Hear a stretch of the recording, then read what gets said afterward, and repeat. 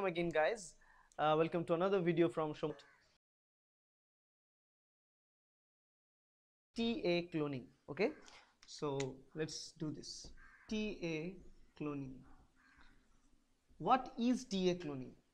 TA cloning is a process of subcloning. It's a method of subcloning compared with the conventional subcloning. TA cloning is very fast and it's kind of very easy to perform. The other name of the TA cloning is PCR cloning, and in both the cases we use TA cloning compiled with PCR reactions to subclone specific gene of our interest very easily and very fast, okay, without using any restriction enzyme. That is the idea of TA cloning. We don't need any restriction enzyme. We need not actually technically don't need, we need it in only one step, but it's not that much big. We don't need restriction enzymes in the cloning process exactly. And second thing is that we don't require so much of other complexity that we used to have with other cloning systems and cloning processes. Just one vector is required, a specific vector designed for this, and we need to prepare the gene segment, and then the cloning can be done very fast without any kind of problems most of the cases. Now the scenario here is in this TA cloning method there are three different stages of TA cloning actually. First stage is known as the preparation of vector, second stage is the preparation of the gene, and the third stage is the cloning stage itself. So why the name is TA? This is the first mystery, right? Why it is TA? Okay, now T stands for thymine, A stands for adenine. So now we know what it means. We know that A and T pairs with themselves. So in this case we exploit the AT complementary nature of base pairing to attach gene of interest to the T vector, okay, the cloning vector that we are going to use here. So here what we do, I told you that in this case this is also known as PCR cloning, because we are going to tag this cloning approach or process with the PCR reaction itself. So why and when exactly PCR is involved? The scenario is, we know in PCR we can amplify the target gene of our interest.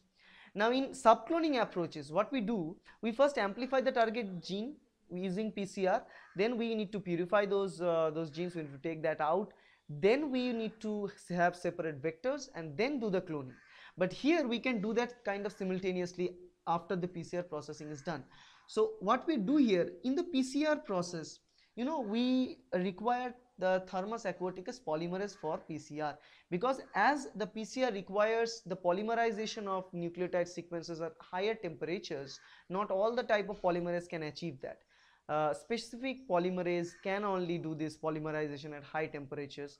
Those are known as Taq polymerase, right? Taq polymerase or thermus aquaticus polymerase, or polymerase taken from the thermus aquaticus bacteria. So we take this Taq polymerase and we allow this whole PCR process to be done, okay. So once the whole PCR process is achieved, let's say this is the target DNA and the target DNA is completely made. So say this is the 5 prime 3 prime and this is again 5 prime 3 prime, the target DNA, okay. So we produce the target DNA. After the production of the target DNA, what we do is we simply add an adenine at the 3 prime site, okay. We add an adenine residue, extra adenine residue at the 3 prime site after the PCR, okay. So through whole process of PCR we allow those Taq polymerase itself to bind and attach one extra adenine residue at the 3 prime ends. So what it will look like, it will look something like this, and at the 3 prime we have adenines attached, okay. Here is the adenine, here is another adenine attached. Now I can draw it something like this. So one extra adenines are attached at the 3 prime end, okay. This is the target DNA what we prepare, okay, the target DNA that we prepare. So once we prepare the target DNA, this is the first stage. The second stage will be the preparation of vector or vector DNA. This is the first stage and we completed that stage. Second stage is the preparation of vector. How we prepare the vector? In this case we are going to have a specific type of vector. The vector is known as T vector, okay, T vector molecule. Now the T vector molecule does not have so much complexity. It's very simple, very easy kind of vector, and the vector is linearized, and actually we make them linearized using a restriction digestion. Remember I told you we don't require restriction digestion at the attachment or cloning phase, but we require it to produce T vector. Now normally the vector is circular, but what we do, we treat it with the restriction enzyme to make it linearized, and once we make it linearized, what we have a blunt end at both the terminal. So let's assume this is our T vector, this is our vector, and we cleave it from here. So once we cleave it from here, we have a blunt end DNA. Okay, this is the blunt end vector DNA. These are the blunt ends, right? Blunt end means no overhang at the end. Okay, so once we prepare this blunt end DNA, okay, blunt end DNA, then after that we use a specific enzyme which is called as terminal deoxynucleotidyl transferase. Okay, a terminal nucleotidyl transferase, TDT, it's known as TDT, terminal deoxynucleotidyl transferase. This enzyme can pair or attach T residues. It can actually attach multiple nucleotide residues, but here it attaches T residues at the 5' terminal. Remember, sorry, let's draw the 5' this way. They attach T residues at the 5' terminal. One extra T residues at the both 5'. This is due to this TDT enzyme. Okay, so we produce the vector. This is the second stage. So we have our target DNA produced, combined with PCR reactions. So you don't require any other extra step. The PCR step and the Taq polymerase can give us this target DNA. In the second phase, we can produce the vector, T vector, easily by using deoxynucleotidyl transferase enzyme or terminal transferase enzymes.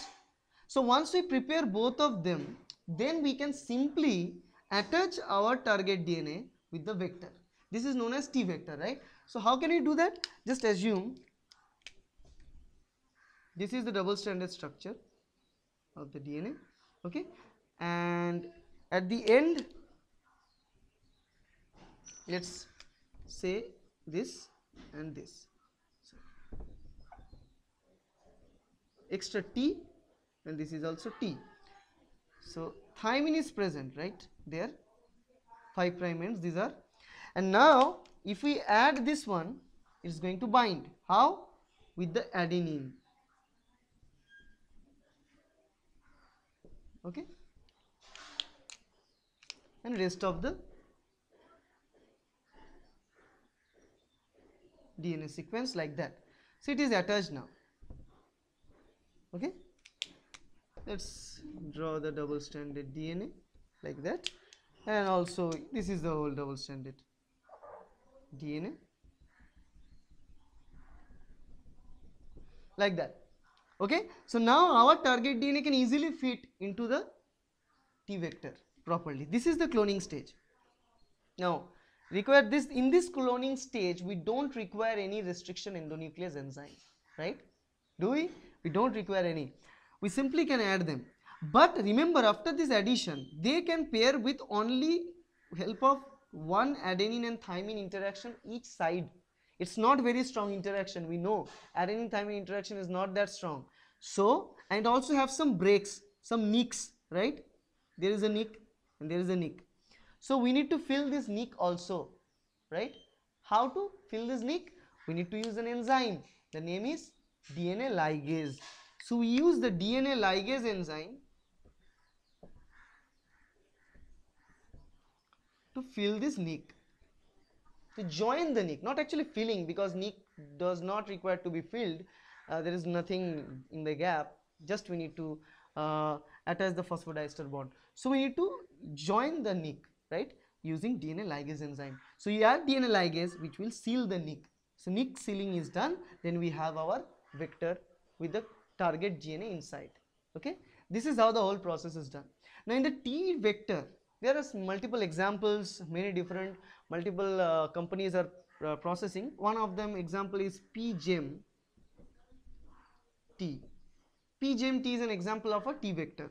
It's specifically designed for this TA cloning. Okay, so that's why it's known as TA cloning and PCR cloning, because the process of the target DNA preparation is combined with the process of the PCR using Taq polymerase enzyme. Okay, so in both this way, once we prepare, we get the cloned product.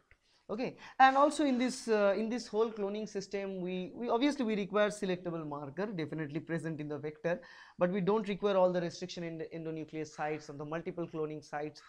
Now what happens in normal type of in conventional type of subcloning experiments, we need to add the specific restriction endonuclease sites in the primer itself, in the primer region, while doing the PCR, because if we need to take all the products from the PCR and do the cloning then and there, we need to use the restriction endonuclease sites should be present in the both terminal part of our target DNA, and for that we need to add the restriction endonuclease site in our primer sequence. So when we are designing primers for the subcloning experiments, we need to design it in such a way so that it contains the restriction endonuclease site. Okay, that is the thing, that is a problem, right? But in this case we don't require to do that. We don't require any of the restriction endonuclease site to be present in our primer. We can design the primer without all these complexions, right? So it's very easy, fairly easy to do, and also less expensive. The primers will be less expensive also. But the only drawback about, which is a big drawback by the way, about this TA cloning is that this cloning cannot be directional in nature, because this cloning can be a single direction. You cannot do it, I mean it can happen in both the directions. Like if you imagine this, if you flip it 180 degree, if you flip the target DNA 180 degree, it is also going to bind to the vector. It will not change, it will bind to the vector anyhow. Okay, so the directional cloning is not possible. So there is always a 50-50 chance of where exactly and how exactly your gene is gonna be inserted inside the vector.